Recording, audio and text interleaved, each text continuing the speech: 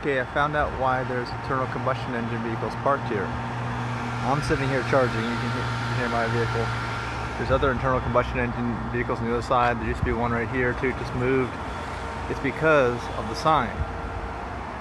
The signage says 30-minute general parking. It doesn't say Tesla vehicle only or electric vehicle only. I know that at most of the places I've been to, that's what it says.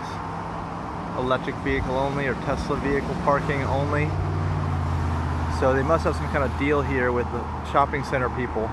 So I don't know if there's any way to know what signs are at what supercharging locations ahead of time until you actually arrive. But you can see this is a restaurant parking lot and it's Mother's Day.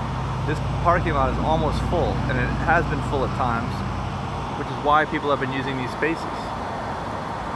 So you got to keep on the lookout for that. Know the difference with the signage on Tesla. I wish Tesla would have this on their apps or their computer in the car. Some way for us to know if it's exclusive parking or just anybody can park here for 30 minutes, which is what the sign says. Oh well.